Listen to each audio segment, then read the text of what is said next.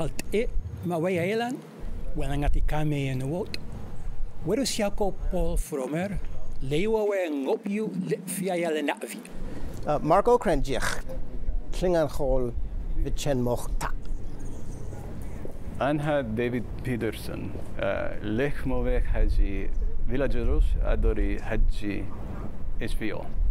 Mi nomiĝas Grant Goodall, mi estas profesoro pri lingvistiko en la Universitato de Californio en San Diego, kaj mi ankaŭ estas la direktoro de la lingvoprogramo de la fako pri lingvistiko.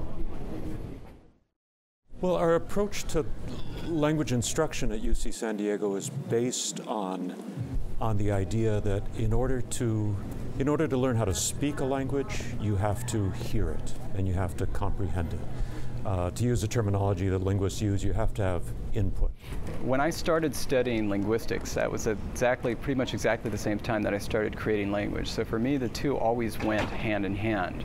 And personally, the way I looked at it was, if you think about, like, you know, art history, and there's visual art is the association with art history.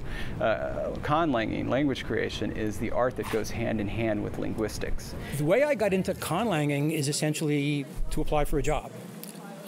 I got wind of the fact, very fortunately, that back in 2005, got wind of the fact that James Cameron was looking for a linguist who could develop an alien language for a science fiction film.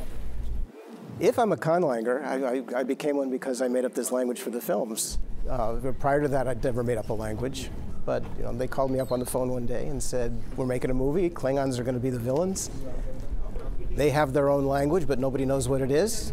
Do you want to make it up? So that's how it happened.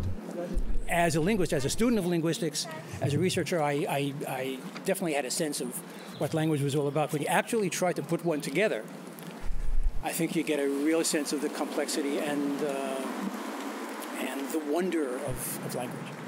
Originally, when I was developing Klingon, I had a few things in mind. And the key one was I'm supposed to make up a language that's not a human language because it's spoken by people who are not humans.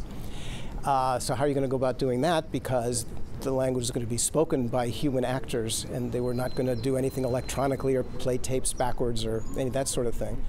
So I had to make up something that they could pronounce and learn relatively quickly. When you're creating a language in general, you start off with a very basic kind of design goal or idea, something that you want to accomplish. So it's with all the languages that I've created for both Game of Thrones and Defiance, they're all naturalistic languages. That is, they're languages that should look like something that you wouldn't be surprised to find amongst a speech community. The best speakers of Klingon are the fans of the language, okay?